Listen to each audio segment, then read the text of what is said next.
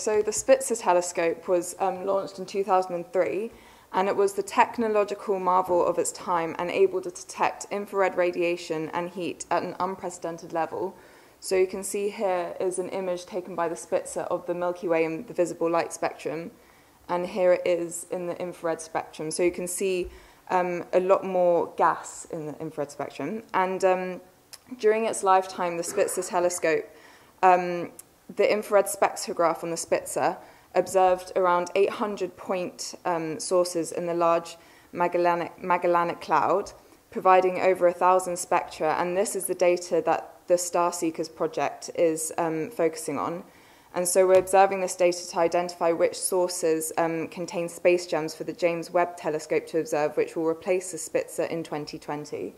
That's just an image of the James Webb. And the Webb telescope is also an infrared telescope, powerful enough to observe stars back over 13.5 billion years, enabling astronomers to see the first stars and galaxies forming.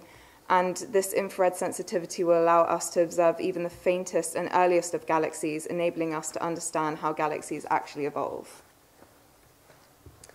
The first stage of our project was to view the spectra to classify each star. This is an example of the spectra we've been looking at. Our final classification was a YSO2 forming star. Firstly, we looked at the redshift value, at which point the spectrum cuts off. In this case, there was no redshift, and the spectrum continues beyond 15 microns along the x-axis, and we can see the spectrum goes to about 35 microns.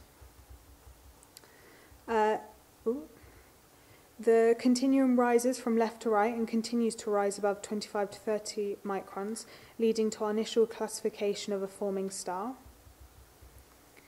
And then using the table shown, the absorption lines at 10 microns shown by the big dip in the spectra, our final classification was a YSO2.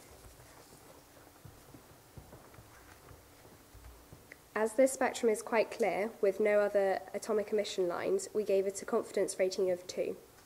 This is on a scale of 1 to 5, with 1 being the highest. We did not give this high rating to all of our classifications. For example, if the spectra had a redshift value, we would have classified it as a galaxy and given it a confidence rating of about 4. Another difficult example would be a spectrum with a lot of atomic emission lines or absorption lines, or with a lot of noise. As this spectrum is less defined, we would give this a lower confidence rating and note down the features as interesting. This is an example. This is the example of the forming star that we just saw the spectrum of, and this is an example of a spiral galaxy. We've got the spectrum for this example on our poster if anyone would like some more information.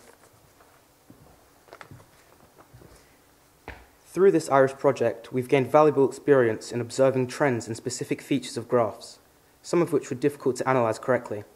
This gave way for us to debate on identification and spectral features within graphs, giving us a greater insight into how different results or interpretation of said results can spark scientific debates. Our understanding of the compositions of stars at a given instance in their lifespan has also developed greatly, broadening our knowledge of the origins of stars which form solar systems such as our own.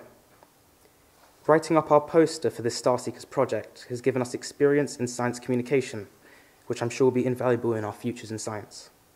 We've greatly enjoyed working on this project and hope opportunities like this continue through the Irish project.